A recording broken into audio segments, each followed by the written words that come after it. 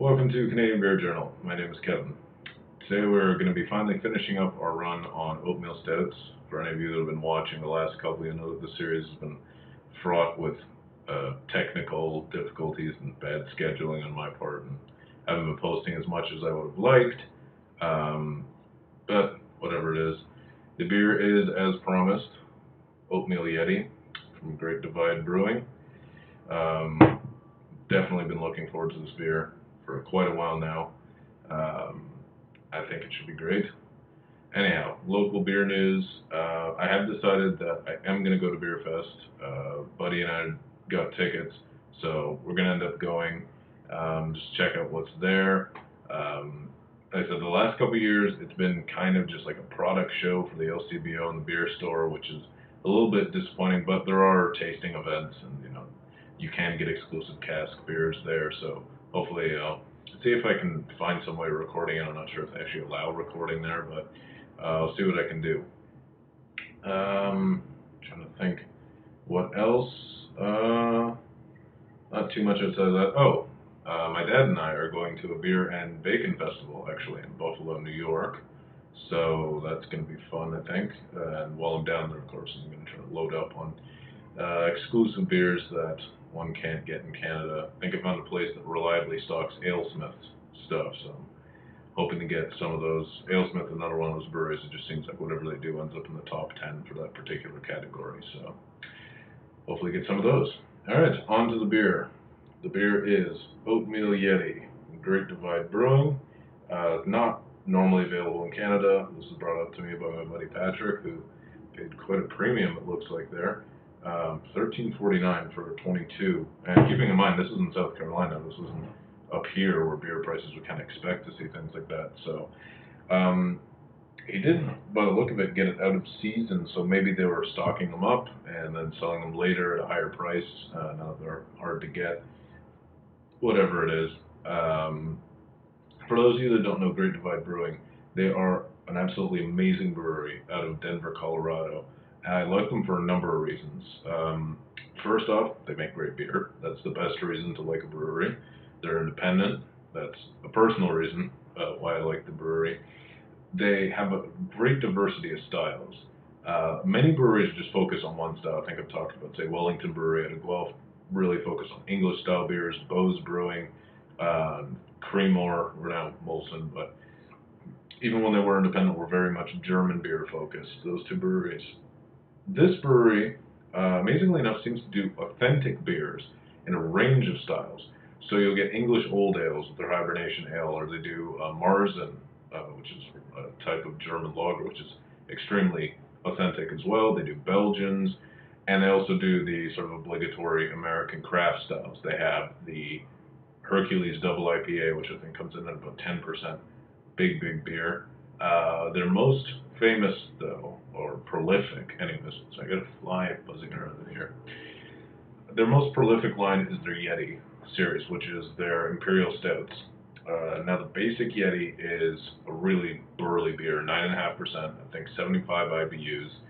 Definitely a much more American interpretation than a British interpretation. While it's not as crazy as some of these monsters like the Stone Russian Imperial Stout or something like Speedway Stout from AleSmith, etc., etc. Definitely 9.5% is much larger than something you'd expect to see out of a sort of classic English interpretation of the style. It's also probably one of their most widely messed with, or sort of, they have a lot of versions of it, is what I'm trying to say, more than 10. Right off the top of my head, I can think that there's a basic oak age, chocolate oak age with chili peppers in it. That one's really good. There is a barrel aged version that's very limited. That only comes out once a year, I'm pretty sure. There's a vanilla one, Belgian one with Belgian yeast. There is I thought there was definitely one more. Espresso oak aged as well. I think there might be some other ones. Yeti with Brett. So a great deal of them there. This is the latest version. This came out in 2013, last year. And as the name suggests, what they've done is replace some amount of the malt with rolled oats in this case. But what they've also done is add raisins to the kettle, which is an interesting addition. We've been finding those dark fruit notes in the past couple of oatmeal stouts that we've been doing, so I guess they're just trying to enhance that even more. But what is interesting to me, and yes, they have a bottled on date, which is good. 9.5%. This is the exact same strength as the other versions of Yeti, which tells me a couple of things. One, that they have control over the brewing process, because changing up the grain bill and adding something like raisins, being a dried fruit, are very high in sugar. To have it come out with the same strength implies that they're really, they know how to make sure everything stays in line, even with varying factors. And the other thing it tells me is that they're comfortable with their recipe. They don't feel the need to change it up. Certain breweries, they'll do special editions of their beer that almost seem nothing like the basic beer.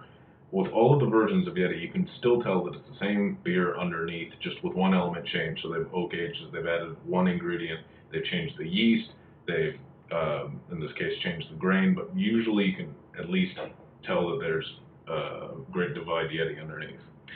Anyhow, that was an excessively long intro, so let's get the top off of this. It does have the champagne foil on it, which, you know my thoughts on that. So get the wine opener here. Get the stuff off. Alright, hopefully it stays out of the beer.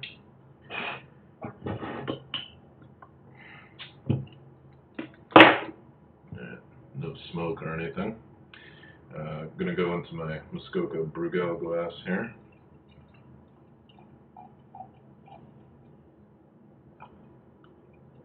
Alrighty.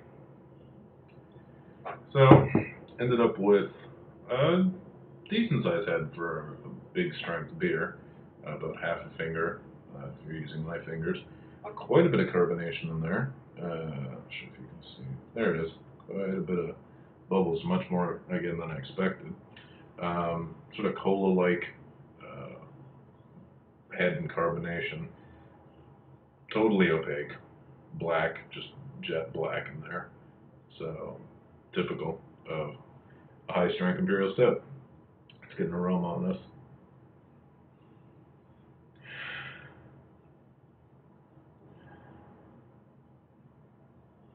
Very interesting. I'm getting some of those typical imperial stout notes. You do get a bit of booze. There's a bit of like tobacco in there. Man, a little bit of coffee, but there's definitely something else happening there as well. At this point, to me, it almost smells like a red grape or something like that, or almost a red wininess.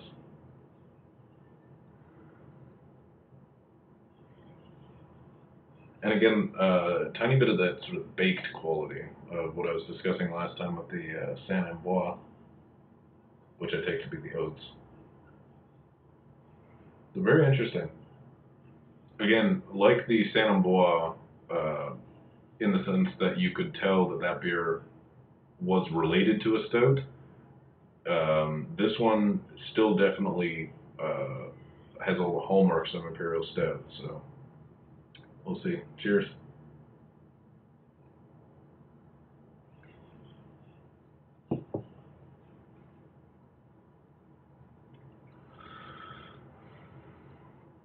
So right off the bat, I get that kind of baked sort of note going over the tongue. Then I get a little bit of the dark fruit and some of the raisins. The raisins seem distinct though from an almost sort of plum note. And then as it goes over the back of the tongue, you're getting a very dry, espresso-y, slightly molasses, typical strong bitterness. It does finish quite dry. I feel more from the alcoholic strength than the hop bitter.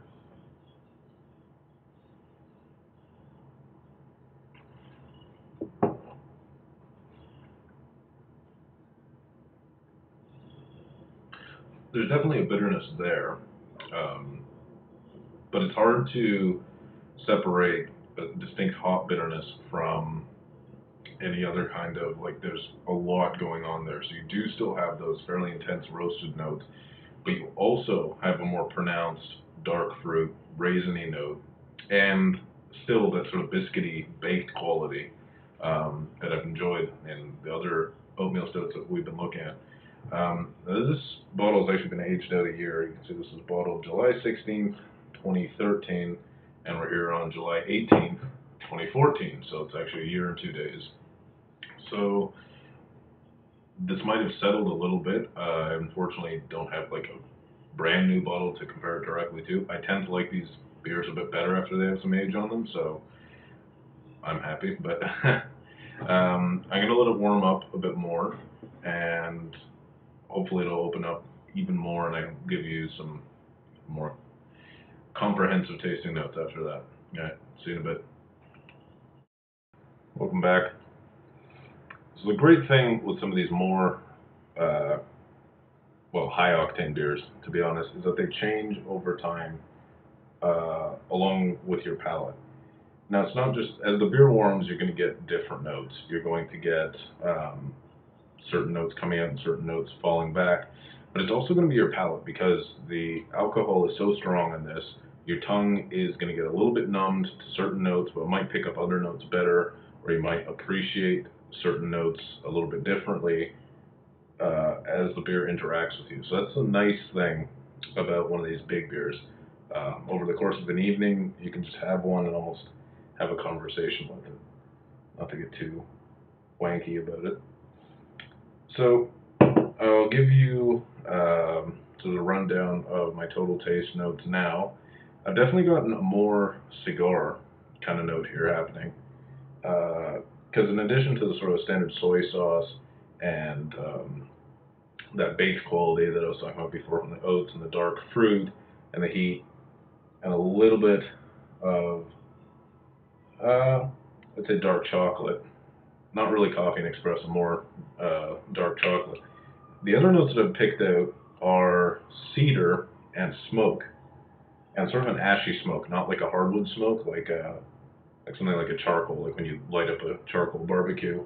And in addition to the tobacco note that I was talking about earlier, it really leaves me with the impression of like a fine Cuban cigar, but not one that's being like blown in your face like some beers that I've had that are just really like distinct. This is more like someone has smoked a cigar maybe a day or two ago in a room, and you can still kind of smell it. It's nice if you like cigars. In terms of taste, let's get a refresher here.